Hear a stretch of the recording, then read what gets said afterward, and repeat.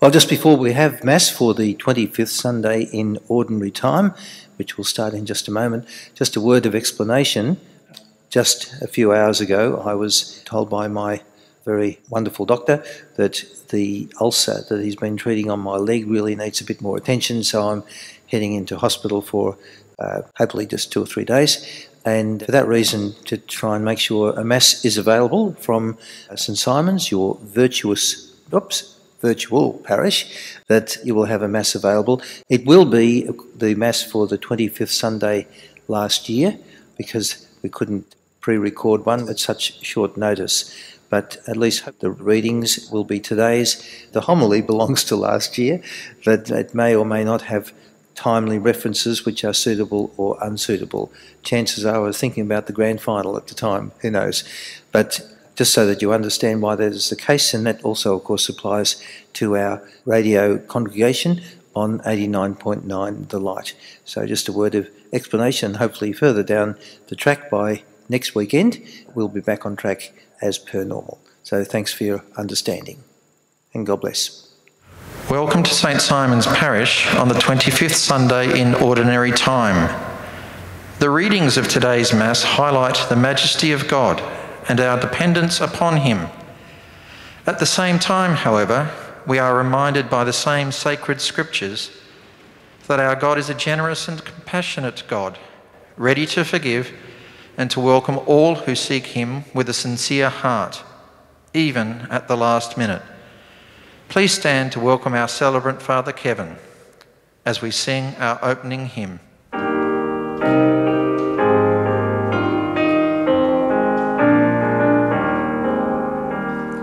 To everyone who thirsts, come to the water. Here is an end to hunger. Come to the feast. And everyone who labors, come to the waters. All you who have no money, come to the feast. For this is life, the waters of the Jordan. For this is life, the waters of your birth. For this is life, the waters that renew you. Oh, come to the feast. Oh, come to the feast. To everyone who seeks, come to the waters. Hear me and share the riches. Come to the feast. And everyone who mourns, come to the waters. Now is an end to sadness. Come to the feast. For this is life, the streams of joy and gladness. For this is life, the rains that bring you joy. For this is life, the waters that restore you. Oh, come to the feast. Oh, come to the feast.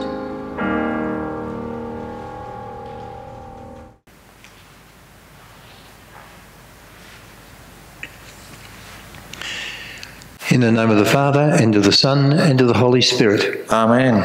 The grace of our Lord Jesus Christ, the love of God, and the communion of the Holy Spirit be with you all. And with your spirit. Welcome everyone. As we come by everyone, have I no idea who everyone is, because you're all out there. Normally, in days of old, I've been looking at a church full of people, but you're all out there in cyberspace, cyberland, whatever, in our very special congregation that we have through 89.9 The Light, and welcome to all of you on radio. But it's a great privilege nonetheless to be part of your life and to be able to bring the Mass to you and to bring all the things that are, well, we've trying to manage and negotiate during these very difficult times. Please God, in a week's time, things will start to ease a little bit in Melbourne. Wait and see. I think so many people are really doing their darndest to try and make sure that that will happen into the future. But in the meantime, there's all sorts of different burdens that people are carrying, and particularly in these recent times, as we know, the pain of loss of loved ones is a very burdensome one. Special prayer in this Mass for Claire Ross, who died recently, and we had a lovely lady, one of our parishioners, who passed away just a week or so ago, and the funeral was on Thursday, and deep loss to the family there, Therese Clare. So we remember the people who are precious to us, and we particularly recognise the pain of people who have suffered the loss of a loved one in these very, very difficult times. Let's just pause for a moment now at the beginning of our Mass, and we'll ask for forgiveness for our sins. Lord, you are generous and just in all your ways. Lord, have mercy. Lord, have mercy. Lord, you call us to work together in unity and compassion. Christ, have mercy. Christ, have mercy. Lord, you invite us to share a place in your kingdom. Lord, have mercy. Lord, have mercy. May Almighty God have mercy on us, forgive us our sins, and bring us to everlasting life. Amen. Glory to God in the highest, and on earth peace to people of good will. We praise you, we bless you, we adore you, we glorify you. We give you thanks for your great glory. Lord God, Heavenly King, O God, Almighty Father, Lord Jesus Christ, only begotten Son, Lord God, Lamb of God, Son of the Father, you take away the sins of the world, have mercy on us. You take away the sins of the world, receive our prayer. You are seated at the right hand of the Father, have mercy on us. For you alone are the Holy One, you alone are the Lord, you alone are the Most High, Jesus Christ, with the Holy Spirit, in the glory of God the Father. Amen. Let us pray. O God, you founded all the commands of your sacred law upon love of you and of our neighbour. Grant that by keeping your precepts we may gain eternal life.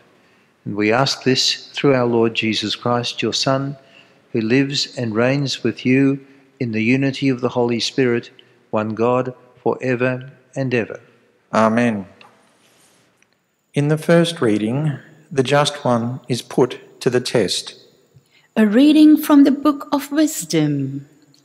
The godless say to themselves, "Let us lie in wait for the virtuous man, since he annoys us and opposes our way of life.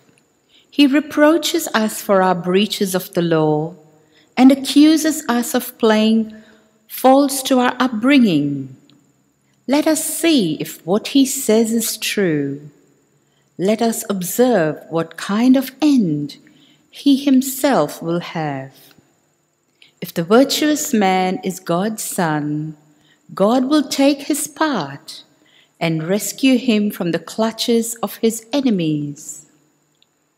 Let us test him with cruelty and with torture, and thus explore this gentleness of his, and put his endurance to the proof. Let us condemn him to a shameful death. Since he will be looked after, we have his word for it." This is the word of the Lord. Thanks be to God. The responsorial psalm.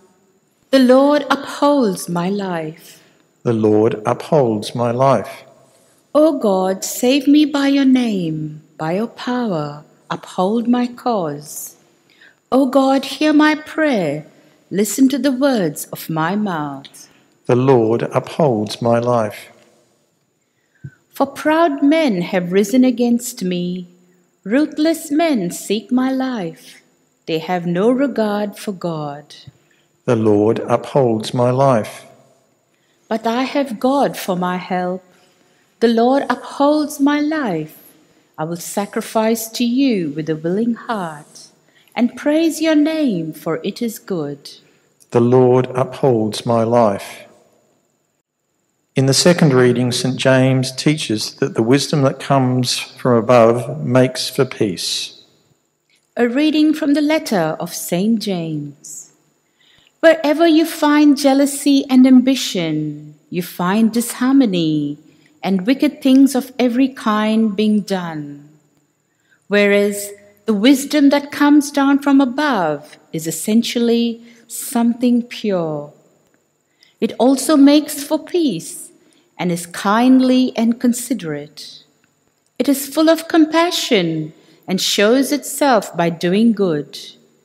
Nor is there any trace of partiality or hypocrisy in it. Peacemakers, when they work for peace, sow the seeds which will bear fruit in holiness. Where do these wars and battles between yourselves first start?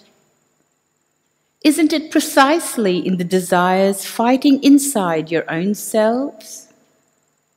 You want something and you haven't got it, so you are prepared to kill. You have an ambition that you cannot satisfy, so you fight to get your way by force. Why you don't have what you want is because you don't pray for it. When you do pray and don't get it, it is because you have not prayed properly. You have prayed for something to indulge your own desires. This is the word of the Lord. Thanks be to God. The Gospel Acclamation. Alleluia, alleluia. God has called us with the Gospel to share in the glory of our Lord Jesus Christ. Alleluia.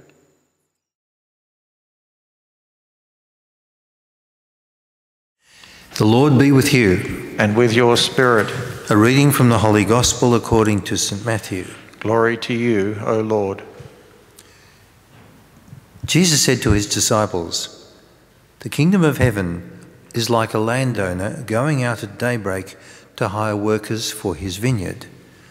He made an agreement with the workers for 1 denarius a day, and then sent them to his vineyard. Going out at about the 3rd hour, he saw others standing idle in the marketplace, and he said to them, 'You go to my vineyard too, and I will give you a fair wage.' So they went. At about the 6th hour, and again at about the 9th hour, he went out and did the same.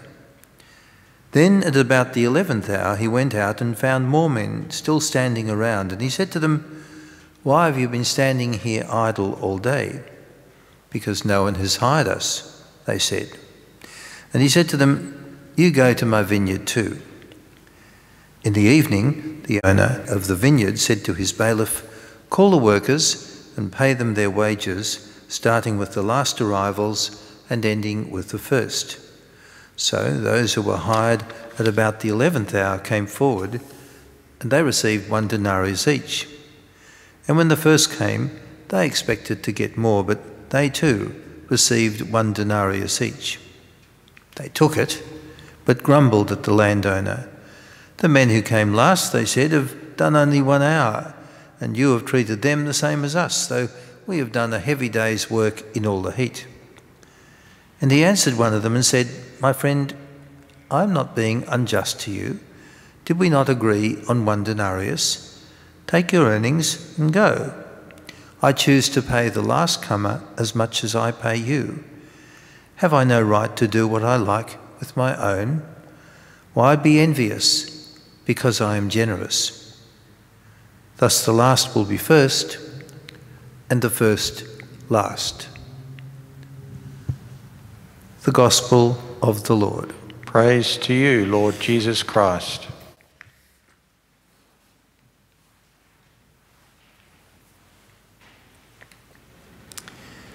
I was never much good at, what do we call them, charades or charades, depending on what school you went to, what state you grew up in, I guess.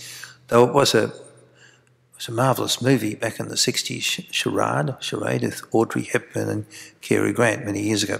Anyhow, so have a think, what is this?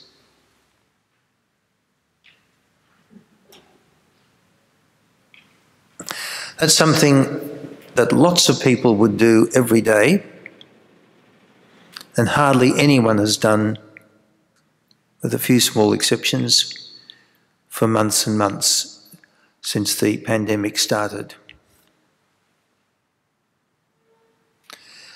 That's what you would do when you were in the window seat of a plane, and the plane has landed, and as soon as the little bell rings and you unfasten your seatbelts, everyone will get up, and those on the window seats, of course, under the overhead luggage racks, would be like this.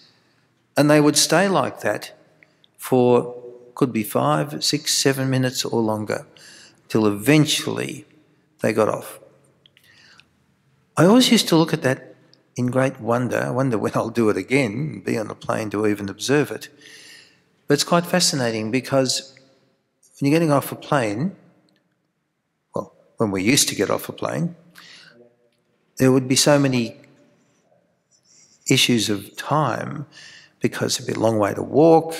You get to the baggage carousel and find it's shifted to another carousel and have to go there, and then the luggage goes round and round and round, and eventually yours turns up. So how much time was saved for people putting themselves in this uncomfortable position for 5 or 6 minutes just to supposedly get off the plane a bit quicker? We are an impatient breed of what we are in this day and age of humanity. We use every minute, and we expect everybody else to do the same. I sent you an email 10 minutes ago and you haven't answered. Oh, really? Yeah, get a life, for goodness sake. We have only a certain number of hours in our day and a certain number of hours in our life. But we use probably between a quarter and a third of them to sleep. What a waste of time that is. The whole issue of patience, using our time and knowing what's wasted and what isn't, is a real key area of life. But we have become so strenuous in the way in which we do things, so impatient, that we can look at something like we've got at the moment. Who would have ever thought? We're at the 6-month mark now since the lockdowns and the restrictions and the COVID crisis began. I think about March the 20th or so it was really starting to hit us, so it's just on 6 months. And how would we have reacted if we had been told back then, well, this is going to go on for 6 months plus, and it might be even plus. One of the things which would make us so irritated would be the amount of time we would be, inverted commas, wasting. Well, is it wasted or isn't it? This extraordinarily important parable that Jesus talks about today of the labourers in the vineyard really gives us another element of this. We know the story pretty well. Those who, when it got hired the first time, say, oh, terrific, we've got a job today and we're going to get 1 denarius. And that's a fair wage, and they were happy with that. And then, of course, jealousy crept in at the end of the day, and they were pretty annoyed with all of that, and the rest is there in the parable. Like many of Jesus' masterly parables, there's lots of lessons within the lesson. And one of the key things is about the people who were hired at the 11th hour. Why? Because they stayed there and waited for 11 hours. If they hadn't been there, if they got to the 6th hour or the 9th and said, sick of this, I'm going home. It's a waste of time being here. So I'll go home and put on the telly. Well, they wouldn't have done that because telly hadn't been invented then, but I'll go home and do something else. Or I'll just go home because I'm wasting my time here. So it turns out they weren't. They got 11 out of 12 for their patience, and they actually had to work 1 out of 12 for the whole day's wages. It's quite fascinating when you think of it. what is wasted time? What do we consider to be such a nuisance? A while back I had a flat battery in a vehicle I was driving at the day, and I had to get the RACV, and they've got that great little tracking system so you know how someone's coming, but it still took about, it was a busy day, and took about 40 minutes or so before it came. So what do? I'm sitting there. I had a chance to stop, to think, to reflect, and to pray. Not just pray for the RACV man that he'd get a hurry on or wouldn't get a more urgent call than mine, but just for a moment take a deep breath and say, okay, I'll use this time. I'm not doing anything else. I could have turned on the radio, I could have played some music. I thought, no, I'll just take this half hour just to be quiet. And it was terrific. Hadn't done that for ages. It was not wasted time. It was a time which I had to wait. There's a difference between wait and waste, indeed. And from its many messages that this parable has, it reminds us of the things that we need to do, to take on board, and maybe this is an especially important time. Over the past 6 months, there it is again, 6 months, have we wasted our time? You might say, no, I haven't wasted my time. I cleaned up the garage and I painted the spare room and did a few jobs. It hasn't been wasted. Wasted time is just not about doing things. Wasted time, or time that we have, which we might think can be wasted, can be well used, maybe just by stopping, thinking, praying, putting life into its perspective. Now that's been forced on us, and maybe a lot more than we are comfortable with, and maybe there's a degree of frustration and even anger at why we're in this situation. But does that make it any better? Does standing up in the plane, when the plane has landed and getting like this, does that make us get home any quicker? Of course it doesn't. So maybe at the 6-month mark, this little gospel parable is very helpful to us. It's the point at which we say, well, where are we? Have we achieved something? Have the lockdowns, for all their inconvenience and their frustration and so on, which is there for all of us, me too, I can assure you, but have we maybe been able to achieve something? And given that we'll still have some into the future, how are we going to use that?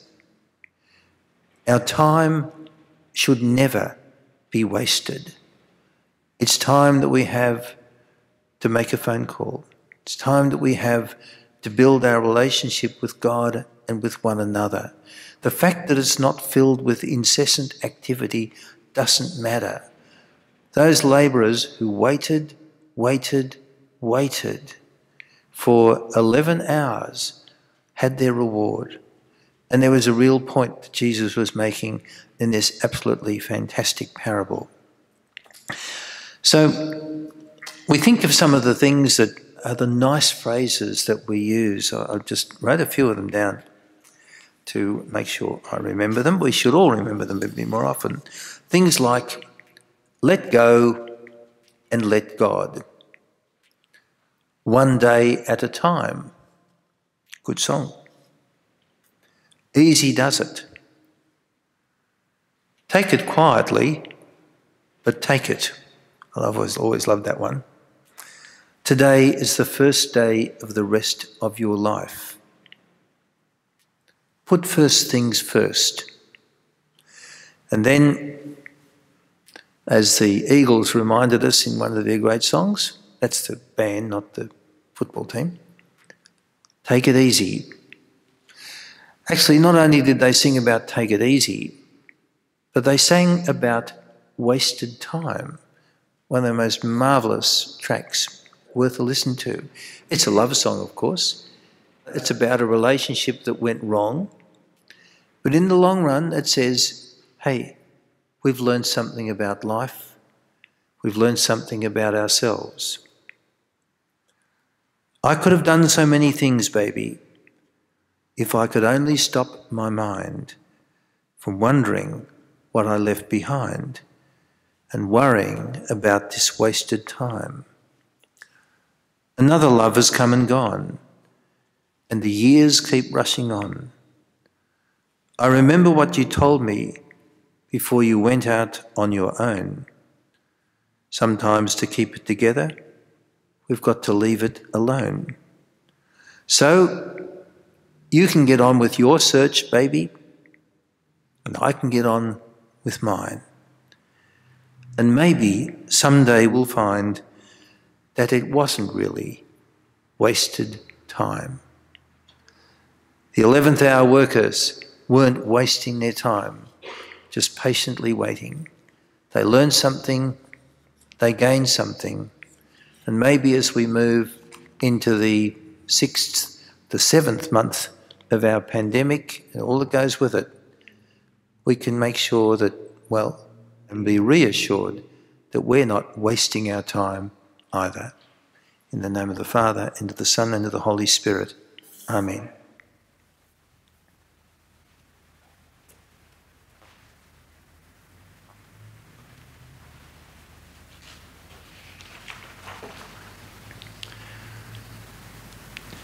Let's now stand, and if you're at home, you can choose whether to stand or not. Might stretch the legs a bit. And we pray our profession of faith. I believe in God, the Father Almighty, Creator of heaven and earth, and in Jesus Christ, his only Son, our Lord, who was conceived by the Holy Spirit, born of the Virgin Mary, suffered under Pontius Pilate, was crucified, died, and was buried. He descended to the dead. On the third day he rose again. He ascended into heaven and is seated at the right hand of God the Father Almighty. From there he will come to judge the living and the dead.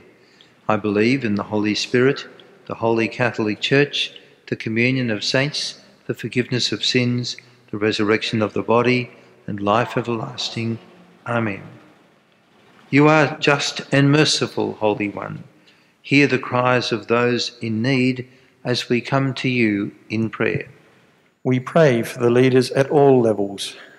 May they move beyond power and control, their priority being the rights and justice that their people deserve. Lord, hear us. Lord, hear our prayer. We pray for the doctors, nurses, and healthcare workers who are placing their lives at risk in order to keep us safe. We also pray for the emergency service workers and those working in care homes for the young and the old. We ask you to protect them from illness and sustain their energy as they work hard to bring this pandemic under control. Lord, hear us. Lord, hear our prayer. We pray for all people suffering from the effects of the lockdown. May they be supported in their efforts to deal with this, especially those with livelihoods which have been affected. Lord, hear us. Lord, hear our prayer. We pray for our parish as we turn confidently to God and continue to move forward with our work as missions. May the Holy Spirit open our hearts, helping us to reach out to our neighbours and reframe our thinking and inspiring decisions that bring renewed life. Lord, hear us. Lord, hear our prayer. We pray for the sick of our parish and those who care for them. We pray for those who have died recently. We also pray for Claude Anthony, Phyllis Harrington, Alfred Torno, Denzel and Yola Grant, Orico family, Reese family, and all whom we hold sacred in our hearts. May God welcome them into the eternal kingdom to share the reward of their eternal service. Lord, hear us. Lord, hear our prayer. Heavenly Father, we make these prayers and those within our hearts with confidence in the name of Christ Jesus, who is Lord forever and ever. Amen.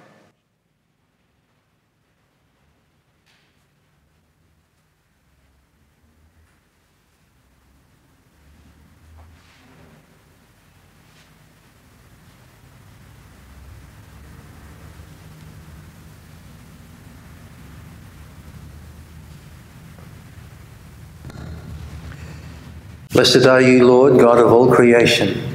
Through your goodness we have received the bread we offer you, fruit of the earth and work of human hands. It will become for us the bread of life.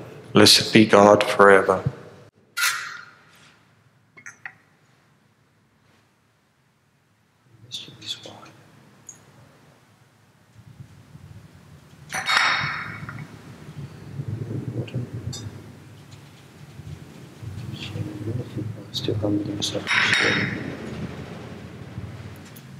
Blessed are you, Lord, God of all creation.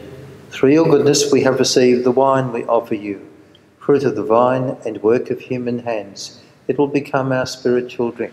Blessed be God forever. God, we ask you to receive us. So please, the sacrifice we offer you with humble and contrite hearts. Lord, we should have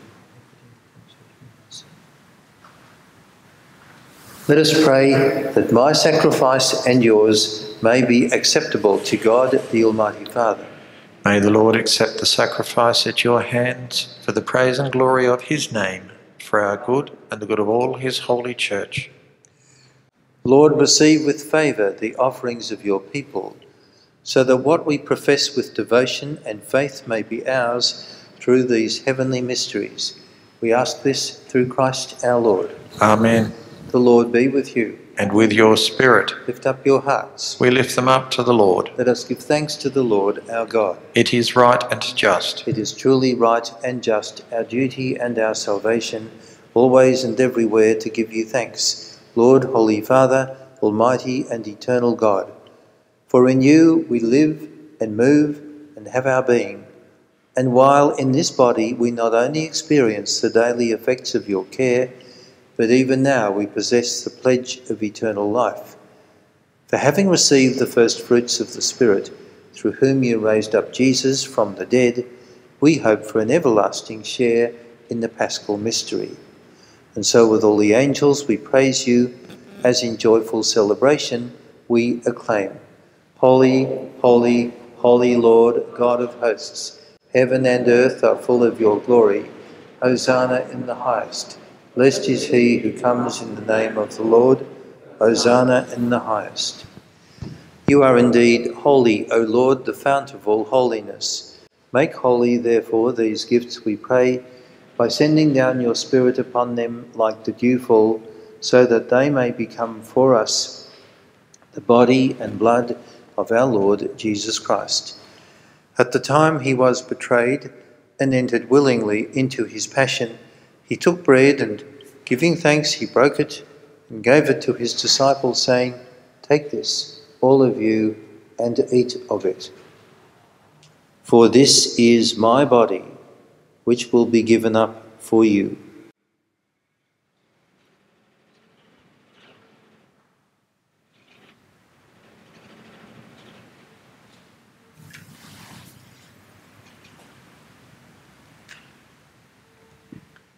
In a similar way, when supper was ended, he took the chalice and, once more giving thanks, he gave it to his disciples, saying, "Take this, all of you, and drink from it.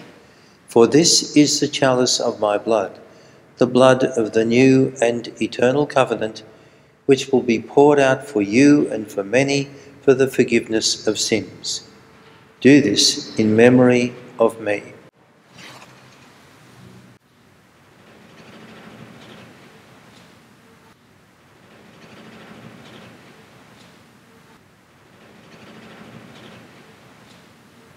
The mystery of faith.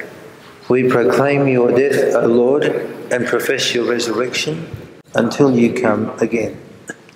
Therefore, as we celebrate the memorial of his death and resurrection, we offer you, Lord, the bread of life and the chalice of salvation, giving thanks that you have held us worthy to be in your presence and minister to you. Humbly we pray that, partaking of the body and blood of Christ, we may be gathered into one by the Holy Spirit. Remember, Lord, your church spread throughout the world, and bring her to the fullness of charity, together with Francis, our Pope, Peter, our Bishop, all the clergy, and all your people. Remember also our brothers and sisters who have fallen asleep in the hope of the resurrection. Special remembrance in this Mass for Claire Ross, and all who have died in your mercy. Welcome them into the light of your face. Have mercy on us all, we pray, that with the Blessed Virgin Mary, Mother of God, with blessed Joseph, her spouse, with the blessed apostles and all the saints who have pleased you throughout the ages, we may be heirs to eternal life and may praise and glorify you through your Son, Jesus Christ. Through him and with him and in him, O God, Almighty Father, in the unity of the Holy Spirit, all glory and honour are yours forever and ever. Amen.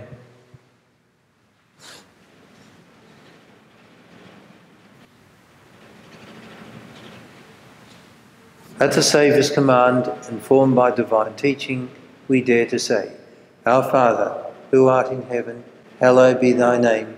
Thy kingdom come, thy will be done on earth as it is in heaven. Give us this day our daily bread, and forgive us our trespasses, as we forgive those who trespass against us. And lead us not into temptation, but deliver us from evil. Deliver us, Lord, we pray, from every evil. Graciously grant peace in our days, that by the help of your mercy we may be always free from sin and safe from all distress, as we await the blessed hope and the coming of our Saviour, Jesus Christ. For the kingdom, the power and the glory are yours, now and forever. Lord Jesus Christ, you said to your apostles, Peace I leave you, my peace I give you. Look not on our sins, but on the faith of your church, and graciously grant her peace and unity in accordance with your will. You live and reign forever and ever. Amen. Peace of the Lord be with you always. And with your spirit. And wherever we are and whoever we're with, and as best we can, we'll offer each other a sign of peace and friendship in Christ.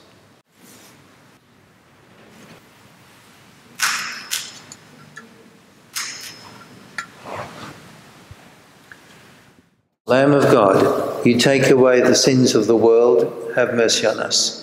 Lamb of God, you take away the sins of the world, have mercy on us.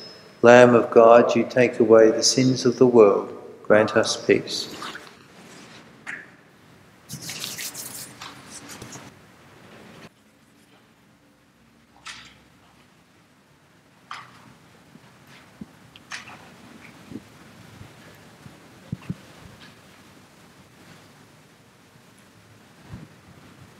Behold the Lamb of God. Behold him who takes away the sins of the world. Blessed are those who are called to the supper of the Lamb. Lord, I am not worthy that you should enter under my roof.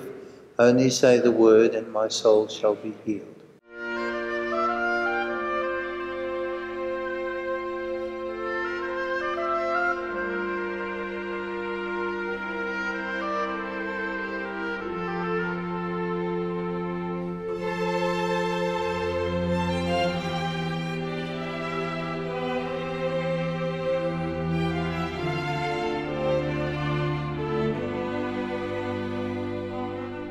Our spiritual communion prayer, which we say at Mass each day, gives us the opportunity, even if we are unable to receive communion in the way in which we would wish, we used to call that usual way, but maybe this is becoming a bit more usual as we move through these difficult times, but it is nonetheless a very effective way of engaging with the Lord's presence in the Eucharist.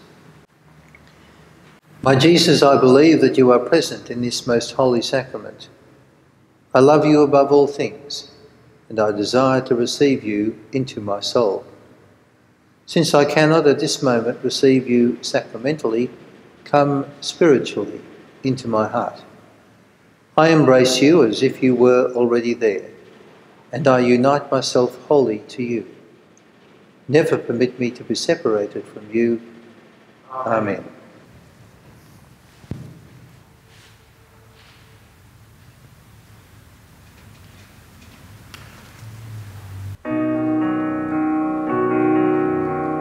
Fill my house unto the fullest. Eat my bread and drink my wine.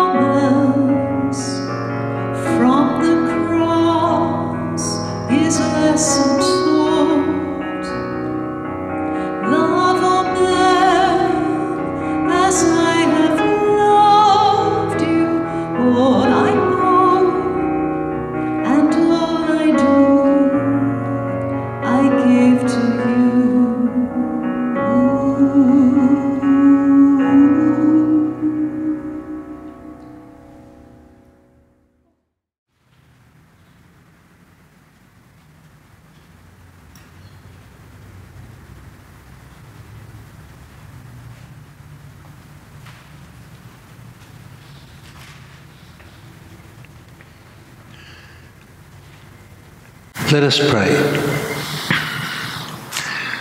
Lord, graciously raise up those you renew with this sacrament. May we come to possess your redemption, both in mystery and in the manner of our life. We ask this through Christ our Lord. Amen. Amen. Usually in the old days, the good old days, way back, we would have a few notices and so on. Not much to put in terms of notices these days because of parish activities not being what they were. However, there was one little, perhaps classified advertisement put in, asking for anyone that might have some space, empty garage or even an empty half the garage to use for storage within the Rowville or thereabouts area. If you could let me know, that could be very helpful indeed. Just probably from about 6 months or so, thereabouts, if you sold a car for whatever reason, had it impounded, had it towed away like I did a few weeks back, but then that's another story, and it's sitting, the garage is sitting empty, and you might have some space for a while. If you could let me know, that could be go for a very useful purpose if you can. That's just in the Rowville area. If you're watching this from Argentina, perhaps you might not be able to assist. The Lord be with you. And with your spirit. May Almighty God bless you, the Father, the Son, and the Holy Spirit. Amen. Let us go in peace to love and serve the Lord. Thanks be to God.